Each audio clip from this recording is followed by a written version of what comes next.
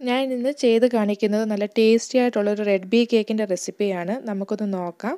ഇതിന് വേണ്ടിയിട്ട് ആദ്യമേ ചോക്ലേറ്റ് കേക്കാണ് തയ്യാറാക്കുന്നത്. അതിന് വേണ്ടി 1/2 കപ്പ് മൈദയും 1/4 ടീസ്പൂൺ ബേക്കിംഗ് സോഡയും 1/2 ടീസ്പൂൺ ബേക്കിംഗ് പൗഡറും ഇട്ട് കൊടുത്തിട്ടുണ്ട്.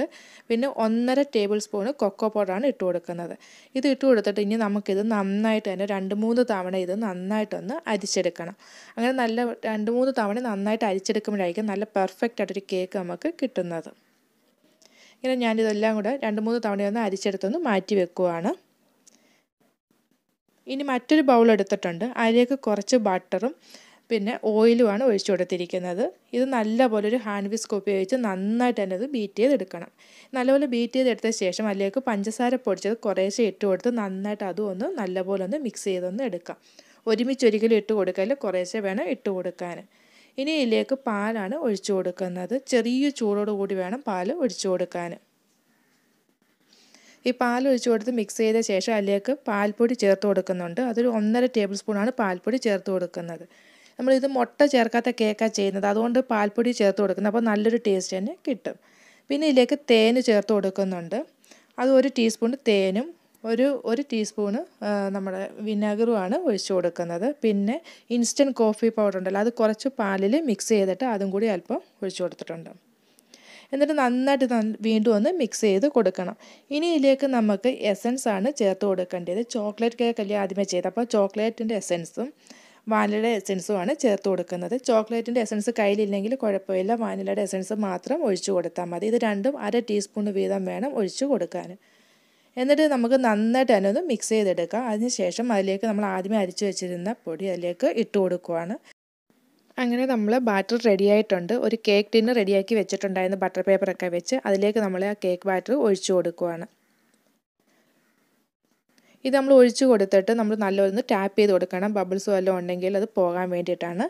എന്നിട്ട് ഞാനിത് ഒരു ഇഡ്ഡലി തട്ടിലാണിത് വെച്ച് കൊടുക്കുന്നത്. ഒരു 20 മിനിറ്റ് വെച്ചിരുന്നാൽ മതി. 20-25 മിനിറ്റ്, അതിൽ കൂടുതൽ വെച്ച് കൊടുക്കരുത്. ഒരു 20 മിനിറ്റ് കഴിഞ്ഞപ്പോൾ ഞാൻ തുറന്നിട്ടുണ്ട്. അത് എൻ്റെ കേക്ക് നല്ല അടിപൊളിയായിട്ട് റെഡിയായി വന്നിട്ടുണ്ട്. ഇത് ഞാൻ മാറ്റി വെക്കുവാണ്. ഇനി നമുക്ക് വാനില സ്പോഞ്ച് കേക്ക് ഉണ്ടാക്കണം. അതിന് വേണ്ടിയിട്ട് 1/2 കപ്പ് മൈദയും 1/4 ടീസ്പൂൺ ബേക്കിംഗ് സോഡയും 1/2 ടീസ്പൂൺ ബേക്കിംഗ് പൗഡർ, ഒരു നുള്ളു ഉപ്പ്, ഇത്രയാണ് ഇട്ട് കൊടുത്തിരിക്കുന്നത്. എന്നിട്ട് നന്നായിട്ട് നമുക്കിതൊന്ന് അരിച്ചെടുക്കണം. ഇതും നമുക്ക് 2-3 തവണ തന്നെ നമുക്കിതൊന്ന് അരിച്ചെടുക്കേണ്ടത്.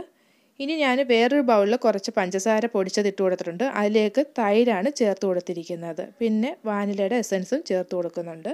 എന്നിട്ട് നമുക്ക് നന്നായിട്ട് തന്നെ ഒന്ന് ഈ വിസ്ക് ഉപയോഗിച്ചൊന്ന് ബീറ്റ് ചെയ്തൊന്ന് എടുക്കാം. ഇത് നല്ലപോലെ മിക്സ് ചെയ്തെടുത്ത ശേഷം അതിലേക്ക് ഞാൻ ഓയിലാണ് ഒഴിച്ചു കൊടുക്കുന്നത്.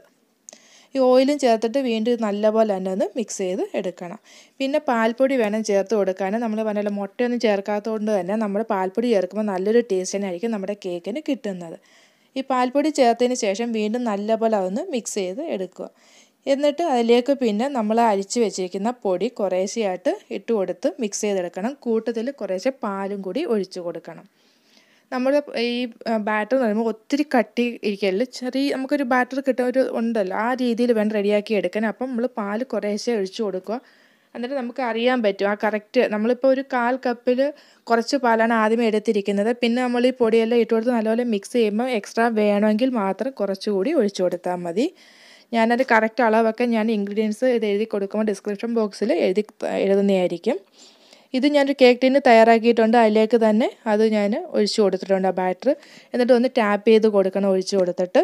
എന്നിട്ട് വീണ്ടും ഇതും ഇഡ്ഡലിത്തട്ടിൽ തന്നെയാണ് വെച്ച് ചെയ്തെടുക്കുന്നത്. ഇതും ഒരു 20 മിനിറ്റ് മതി. കാരണം ബാറ്റർ കുറവായതുകൊണ്ട് തന്നെ നമുക്ക് ഒരുപാട് സമയം എടുക്കത്തില്ല ഇത് ചെയ്തെടുക്കാൻ. അങ്ങനെ ഞാനിത് അടച്ചു വെച്ച് കൊടുത്ത് ഒരു 20 മിനിറ്റ് കഴിഞ്ഞപ്പോൾ തുറന്നിരിക്കുന്നതാണ്. നല്ല അടിപൊളിയായിട്ടുള്ള നമ്മുടെ വാനില സ്പോഞ്ച് കേക്കും അങ്ങനെ റെഡി ആയിട്ടുണ്ട്. ഇനി നമുക്ക് റെഡ് വെൽവെറ്റ് കേക്കാണ്. അതിന് വേണ്ടിയിട്ട് 1/2 കപ്പ് മൈദ എടുത്തിട്ടുണ്ട്. 1/4 ടീസ്പൂൺ ബേക്കിംഗ് സോഡയും 1/2 ടീസ്പൂൺ ബേക്കിംഗ് പൗഡറാണ് ഇട്ട് കൊടുത്തിരിക്കുന്നത്. പിന്നെ ഒരു അല്പം കൊക്കോ പൗഡർ കൂടി ഇട്ട് കൊടുത്തിട്ടുണ്ട്. ഇത് നമുക്ക് നന്നായിട്ട് തന്നെ നമുക്കൊന്ന് അരിച്ചെടുക്കാം. ഞാൻ ഇതിൻ്റെ കേക്കിൻ്റെ റെസിപ്പി നേരത്തെ ഇട്ടിട്ടുണ്ട്, പക്ഷേ അത് മുട്ട ചേർത്തുള്ളതാണ് ഇട്ടിരിക്കുന്നത്. ഇനി ഞാൻ വേറൊരു ബൗൾ എടുത്തിട്ട് അതിലേക്ക് ഞാൻ ബട്ടറും ഓയിലും ഒഴിച്ച് കൊടുത്തിട്ടുണ്ട്. ഇത് നല്ലപോലെ നമുക്കൊന്ന് മിക്സ് ചെയ്ത് എടുക്കണം. ഇതിൽ നമ്മൾ അതുപോലെ തന്നെ വീണ്ടും പഞ്ചസാര പൊടിച്ചത് കുറേശ്ശെ ഇട്ട് കൊടുക്കുവാണ്. ഇട്ട് കൊടുത്തിട്ട് നന്നായിട്ട് തന്നെ അത് മിക്സ് ചെയ്തെടുക്കണം. ഇത് പഞ്ചസാരയെല്ലാം ഇട്ട് നന്നായിട്ട് മിക്സ് ചെയ്തെടുത്തു. ഇനി അതിലേക്ക് 1/2 ടീസ്പൂൺ വാനില എസൻസ് ആണ് ചേർത്ത് കൊടുക്കുന്നത്. ഈ വാനില എസൻസ് ചേർത്തിട്ട് വീണ്ടും ഒന്നുകൂടി നമുക്കൊന്ന് മിക്സ് ചെയ്തെടുക്കാം. ഇനി ഇതിലേക്ക് ഞാൻ ബട്ടർ മിൽക്ക് തയ്യാറാക്കി വെച്ചിട്ടുണ്ടായിരുന്നു, അത് അതിലേക്ക് ചേർത്ത് കൊടുത്തിട്ടുണ്ട്. എന്നിട്ട് വീണ്ടും നന്നായിട്ട് തന്നെ ഇത് മിക്സ് ചെയ്യുവാണ്. ഇനി ഇതിലേക്ക് നമ്മൾ പൊടി ആദ്യത്തെ അരിച്ച് വെച്ചാൽ ആ പൊടി നമ്മൾ കുറേശ്ശെയായിട്ട് ഇട്ട് കൊടുത്തിട്ട് മിക്സ് ചെയ്തെടുക്കുന്നുണ്ട്. പിന്നെ ഞാൻ ഇതിൽ വിട്ടു പോയിട്ടുണ്ട്, ലാസ്റ്റ് കളർ ചേർക്കുന്നതൊക്കെ ഇതിൽ വീഡിയോയിൽ വന്നിട്ടില്ല. അതിൻ്റെ കൂടെ ഞാൻ ഈ ബട്ടർ മിൽക്ക് കൂടാതെ 1 ടേബിൾ സ്പൂൺ പാലും കൂടി ഇതിലേക്ക് ഒഴിച്ചു കൊടുത്തിട്ടുണ്ടായിരുന്നു. 1/2 ടീസ്പൂൺ ടൊമാറ്റോ റെഡ് കളറാണ് ചേർത്തിരിക്കുന്നത്. എന്നിട്ട് അത് ഞാൻ റെഡിയാക്കി എടുക്കുവാണ്. അങ്ങനെ നമ്മുടെ റെഡ് വെൽവെറ്റ് കേക്ക് റെഡിയായി കഴിഞ്ഞിട്ടുണ്ട്. ഞാൻ വിപ്പിംഗ് ക്രീം 1 കപ്പാണ് എടുത്തിരുന്നത്, അത് ഞാൻ ബീറ്റ് ചെയ്തെടുത്ത് വെച്ചിരിക്കുന്നതാണ്. ഇനി ഞാൻ 3 കേക്കാണ് നമ്മുടെ റെഡിയാക്കി വെച്ചിരുന്ന 3 കേക്കാണിത്. ഇത് ഞാൻ ആദ്യമേ ഒരു ബേസ് എടുത്ത് വെക്കുവാണ്. അതിൻ്റെ മേലിൽ അല്പം ക്രീം ആദ്യമേ തേച്ച് കൊടുക്കുന്നുണ്ട്. അത് ഫിക്സ് ചെയ്ത് വെക്കാൻ വേണ്ടിയാണ് ആദ്യമേ ഇച്ചിരി ക്രീം അങ്ങനെ ബേസിൽ വെച്ച് കൊടുക്കണം. എന്നിട്ട് ആദ്യമേ റെഡ് വെൽവെറ്റ് കേക്ക് വേണം വെക്കാൻ. അതിൻ്റെ മേലിൽ ഷുഗർ സിറപ്പ് ഒഴിച്ചു കൊടുക്കണം. നന്നായിട്ട് തന്നെ എല്ലായിടത്തും എത്തണം ഷുഗർ സിറപ്പ്, നന്നായിട്ട് എല്ലായിടത്തും ഒഴിച്ചു കൊടുക്കുക. അതിനുശേഷം ഞാൻ 1 സ്പൂണ് സ്ട്രോബെറിയുടെ ക്രഷ് തേച്ച് കൊടുക്കുന്നുണ്ട്. ഇത് ഓപ്ഷണലാണ്, ആവശ്യമില്ല. ഞാൻ ഒരു ടേസ്റ്റിന് വേണ്ടിയാണ് ഇത് ഞാൻ ചേർത്ത് കൊടുക്കുന്നത്. അത് 1 സ്പൂണേ ഞാൻ ചേർത്തിട്ടുള്ളൂ. അതിൻ്റെ മേളിൽ വിപ്പിംഗ് ക്രീം വെച്ച് കൊടുക്കുന്നത്, അതൊരു പൈപ്പിംഗ് ബാഗിലാക്കിയിട്ട് ഞാനത് വെച്ച് കൊടുക്കുകയാണ്. എന്നിട്ട് ഞാനൊരു നൈഫ് ഉപയോഗിച്ച് ജസ്റ്റ് അതിനൊന്ന് ലെവൽ ചെയ്തെടുക്കുന്നുണ്ട്. അതിൻ്റെ മേളിൽ വാനില സ്പോഞ്ച് കേക്ക് ഉണ്ടല്ലോ, അതാണ് വെച്ച് കൊടുക്കുന്നത്. അതും വെച്ച് കൊടുക്കുന്നുണ്ട്. അത് വെച്ചതിന് ശേഷം അതിൻ്റെ മേളിൽ ഞാൻ ക്രീമൊക്കെ വെച്ചിട്ടുണ്ടായിരുന്നു. പിന്നെ നമ്മുടെ വൈറ്റ് ചോക്ലേറ്റ് ഉണ്ട്, അത് ഞാൻ ഗ്രേറ്റ് ചെയ്തത് അല്പം അതിൻ്റെ മേളിൽ ഇട്ട് കൊടുക്കുകയാണ്. ഇങ്ങനെയൊക്കെ ചെയ്യുമ്പോൾ നല്ലൊരു ടേസ്റ്റ് തന്നെ നമ്മുടെ കേക്കിന് കൂടുതൽ കിട്ടും.